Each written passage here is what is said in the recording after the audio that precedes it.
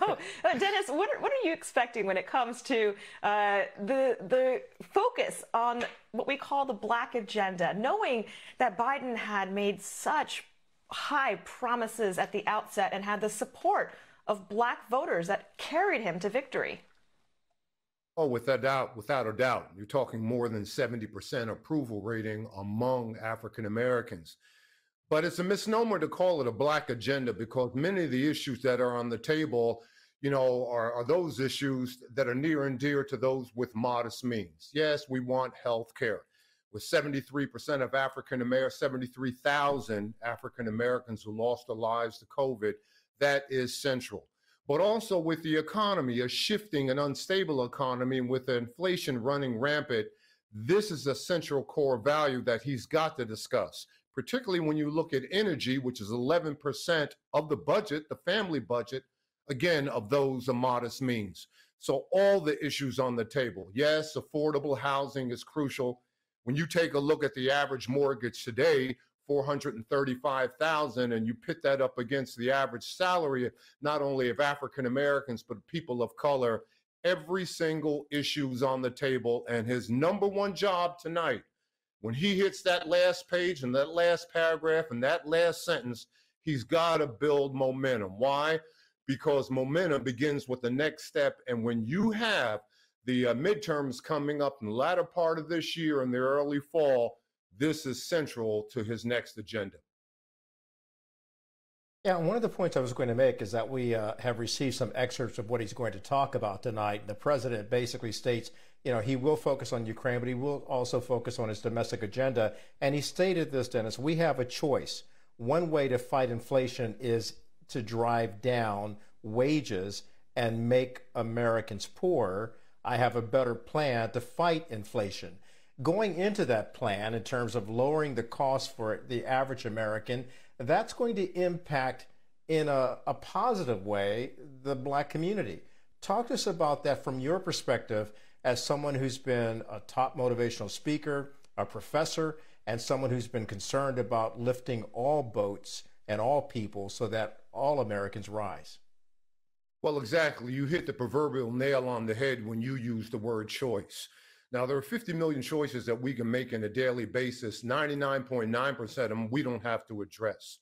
But there are two choices that you have to look at as soon as your feet hit the cold ground in the morning. Number one, you can accept the circumstances as they are, or number two, you can take the responsibility to change them. That's what the Biden and the Harris ticket, at least hopefully, and again, I'm going back to those with modest means, are talking about. Yes, you hit on the area. Yes, I am a college professor.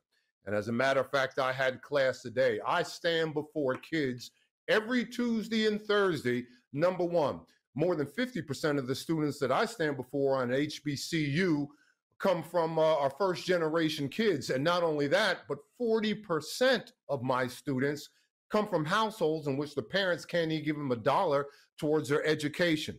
Now, is this something that is just peculiar or innate with the Black community? No, not at all.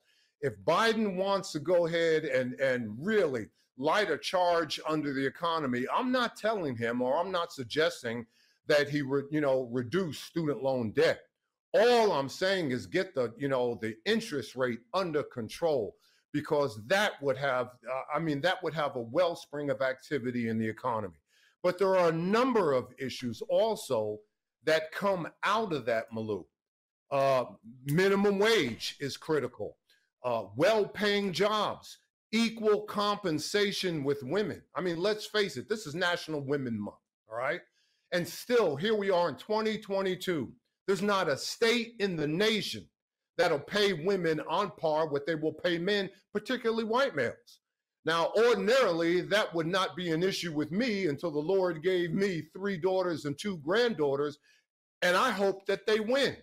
I mean, for white women, for every dollar that a white male earns, a white woman is anywhere between 82 and 88 cents. But for Black females, it's even less than that, 68 to 75%. Biden knows and Harris knows if you would take everything that I just discussed, affordable housing, reduce principal on student loan debts, well-paying jobs, and pay women on par what you would pay a male, you would end poverty overnight. Well, Dennis, as you mentioned, Black women have the most education out of anybody in this country. Exactly. Also, the highest amount of student loan debt, and it starts even when children are young. The Biden administration talking about how they lifted 66% of children out of poverty with the advanced child tax credit. He's expected to tout that today, yet they canceled that credit. Right. So giving the money back to people, giving the money back to Black families is an easy solution to so many of the problems you mentioned. Author and professor Dennis Kimbro, thank you for joining us tonight.